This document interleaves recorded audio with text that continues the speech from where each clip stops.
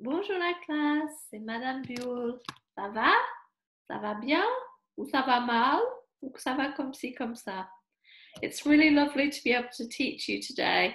I'm sorry that I can't be with you at the Minster School, but it's great to be able to use technology to be able to deliver your French lesson. Now today what we're going to do is recap some of the vocabulary to do with house and home that we started to look at last term. Now, I'm going to share my screen with you in just a second. I'm going to start with La Maison de Monet. And some of you may know that Monet was a very famous French artist. So I'm hoping that you will recognize this. And here we go. So Madame Bewell is now sharing her screen. I'm just going to move me down there. So in today's lesson, our objective is to recap rooms in the house and to learn a little bit about the famous French artist Monet. Now, Claude Monet, whose full name was Oscar Claude Monet, was born on November the 14th, le 14 novembre, 1840, 1840, in Paris, France. He died on the 5th of December, le 5 décembre, 1926, 1926, in Giverny. He was a French painter who was the initiator, leader, and unswerving advocate of the Impressionist style. You might have learned about Impressionism in your art lessons. At his home in Giverny, Monet created the water lily pond that served as inspiration for his last series of paintings, probably his most famous paintings.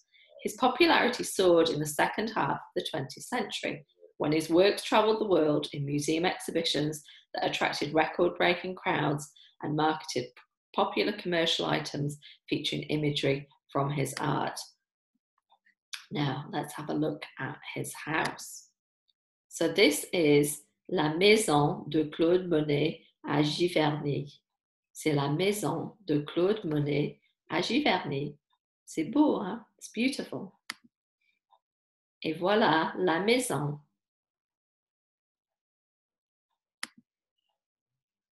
Et là, c'est la cuisine. Maybe repeat after me. La cuisine. C'est bleu, hein? Et ça, c'est la salle à manger. La salle à manger. Do you remember manger means to eat? La salle à manger. Et la salle à manger, c'est jaune, hein? It's yellow. Et voilà le salon. Le salon est blanc et bleu. Et ça, c'est la chambre de Claude Monet.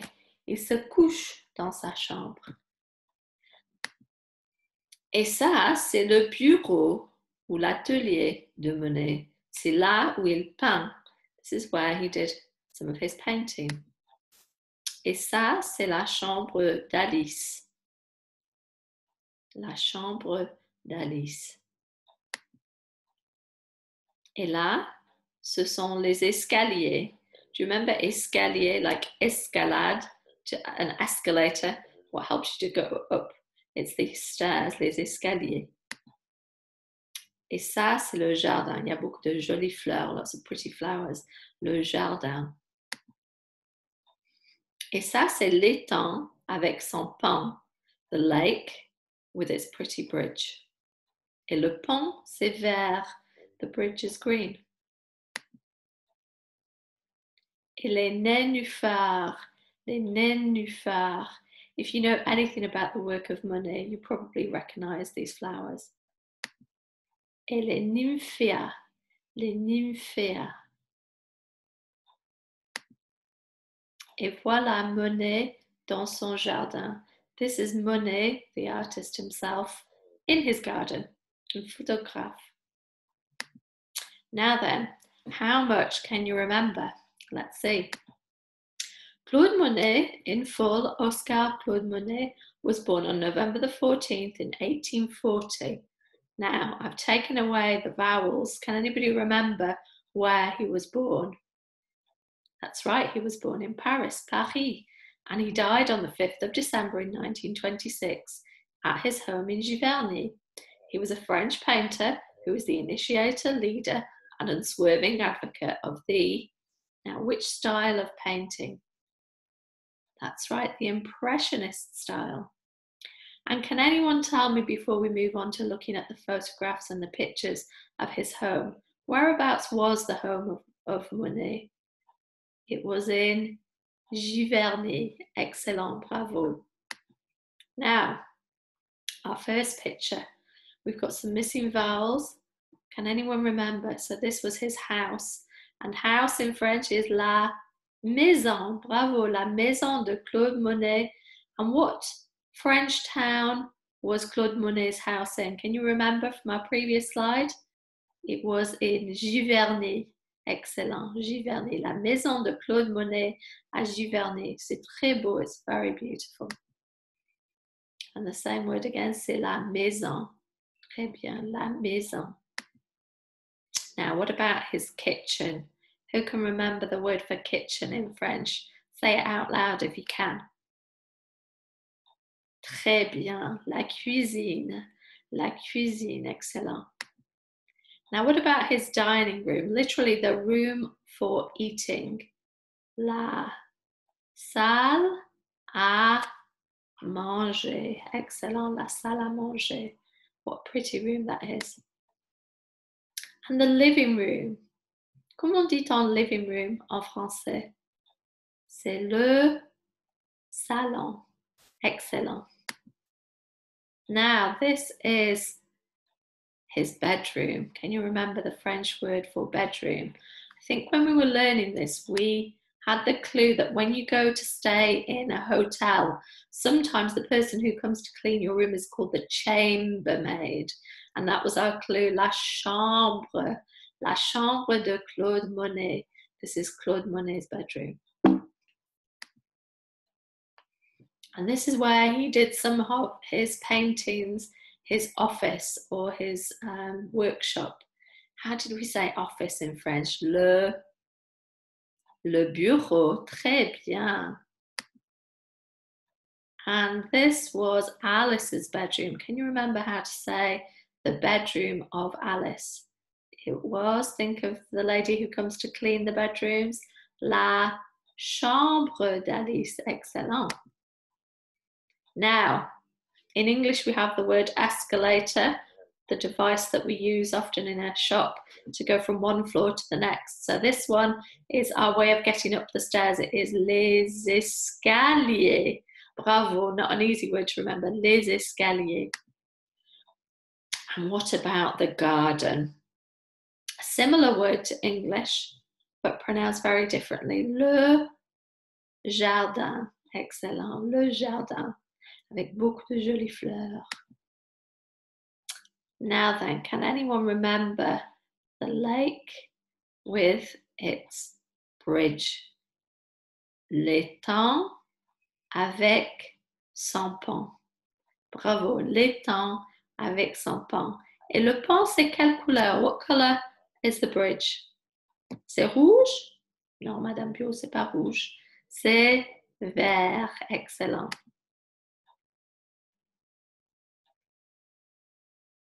And can anyone remember the flowers? Les nénuphars, bravo. And les nymphéas, super. And the last picture, before we move on, c'est Monet dans son jardin. Excellent, super. Now then, as part of your follow-on work, what I'd like you to do is to make a note and in Google Classroom, send me the answers to these questions. So I'd like to know, who was Monet? Just a sentence or two. Whereabouts in France is Giverny? How's your geography? Which rooms in the house did you recognise from this presentation? Can you list them in French and in English? Which rooms were missing? We looked at lots of different names for rooms in the house and places around the house before the holidays. Can you list any in French and English that were missing from the presentation? And next, I'd like to know, what do you think of Monet's house? Could you maybe give me an opinion word, or maybe two in French? It could be belle, meaning beautiful. It could be moche, meaning ugly. Grande, meaning big. Petite, meaning small, like Madame Bewell, or pittoresque, meaning picturesque. Now, as part of today's lesson, I'm also going to share with you a link to some language learning games, and you're going to click on the link and have a go at the games, which are going to help you to recap some of the furniture vocab that we looked at the end of last term. Now, if you look at this slide, you'll see that your prep for next week is listed. I'd like you to learn your rooms in the house and these 10 expressions in French for a test next Monday. So, in pink in the box, you have got the French and the English. Dans ma chambre, in my bedroom. Do you remember we made our shoebox bedrooms? We cut up those Argos catalogues and we made our dream bedroom and we labelled it in French. So here is some of the key vocabulary from that activity. Now, I'm going to share a different screen in just a second, and I thought we might move on to recap with a song that we looked at before the holidays. Now, I expect you to sing along, so let's have a little go at this and see just how much you can remember. Okay, are we ready?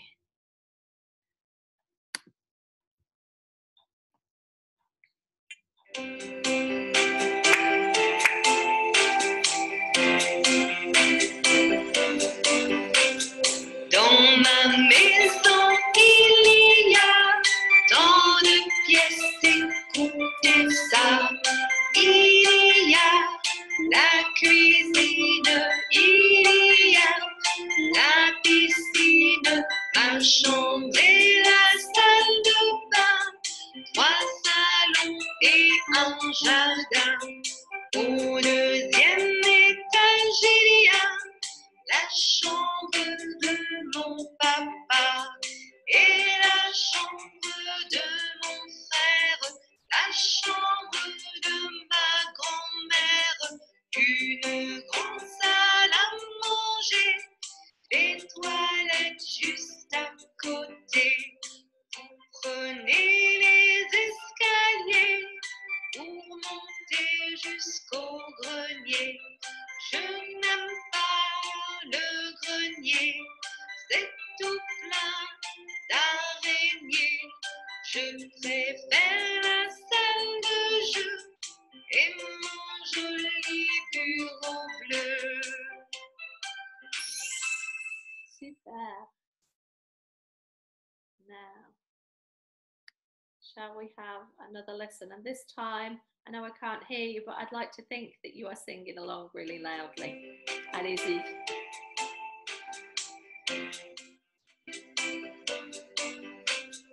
Dans ma maison, il y a tant de pièces, écoutez ça.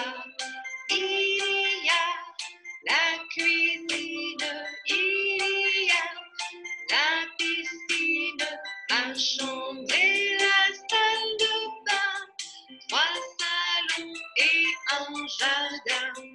Au 2e étage, il y a la chambre de mon papa et la chambre de mon frère, la chambre de ma grand-mère, une grande salle à manger, les toilettes juste à côté.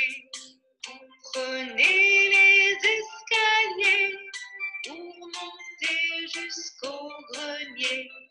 Je n'aime pas le grenier, c'est tout plein d'araignées. Je préfère la salle de jeu et mon joli bureau bleu.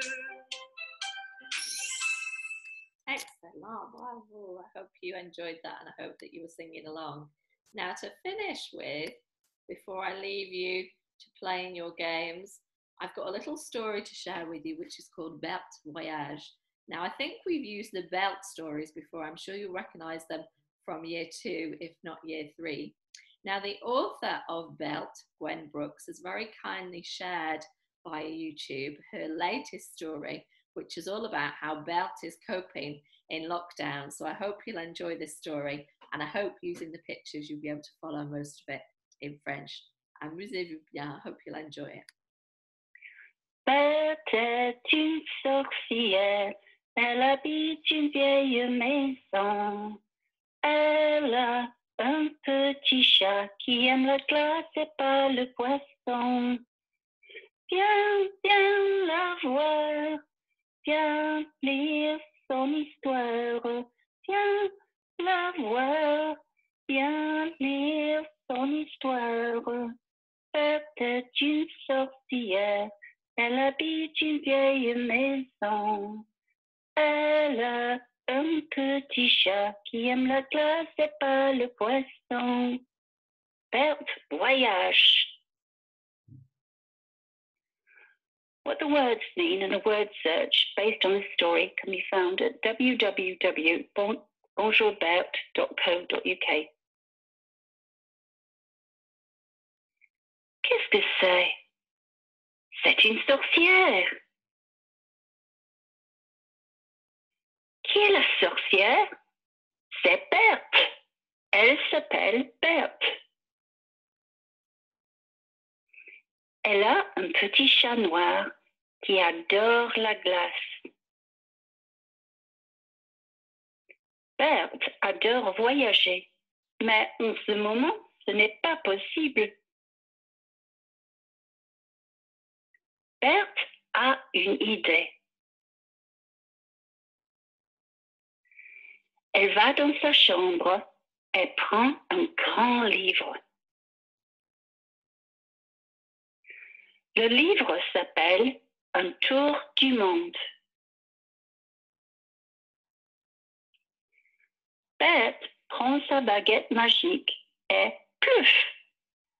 Berthe entre dans le livre avec son chat. D'abord, Berthe va en Angleterre. Elle visite Londres. Elle boit un thé avec la reine. Puis, Berthe va en Égypte, où elle voit les pyramides qui sont grandes et pointues. Et elle monte un chameau qui est aussi grand et pointu.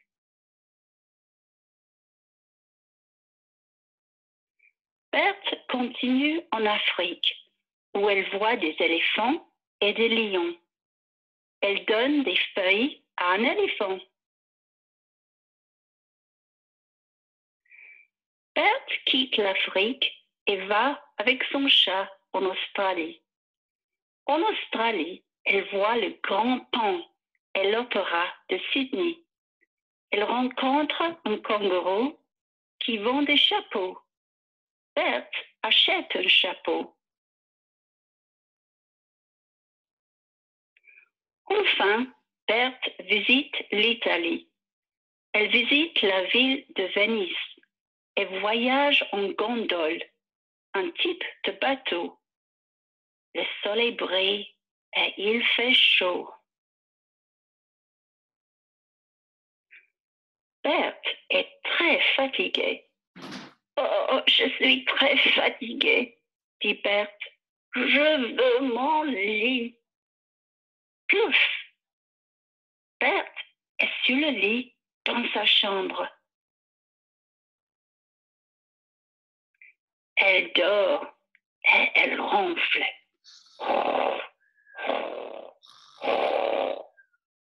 Quelle journée! Quel voyage! Berthe escaped through a book. If you want to escape through a book, Berthe the Witch books are available from the Bonjour Berthe website. Au revoir.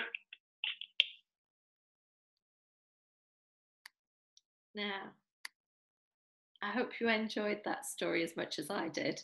Wasn't that fun? Now, for the rest of today's lesson, because we usually have a double, I'd like you to do those activities that I mentioned earlier. So firstly, I'd like you to go through the story of Monet's house, and I'd like you to answer the questions that I've set at the end of the practice exercise. After that, you're going to go onto the Educandy website and you're going to play the games that I've made for you in French, and that will help you to remember some of the furniture items that we also looked at last term. And for the last part of today's lesson, as part of your prep for next week, so we'll have another French lesson tomorrow, Tuesday, I'd like you in a week's time to be able to know in French the different rooms in the house and some of the furniture items. I'm going to be testing you on those to make sure you know them for next week in a week's time. Okay, bon courage. Good luck with all of your work. It's been lovely seeing you, albeit virtually, and I look forward to receiving your work soon. Au revoir tout le monde. Au revoir.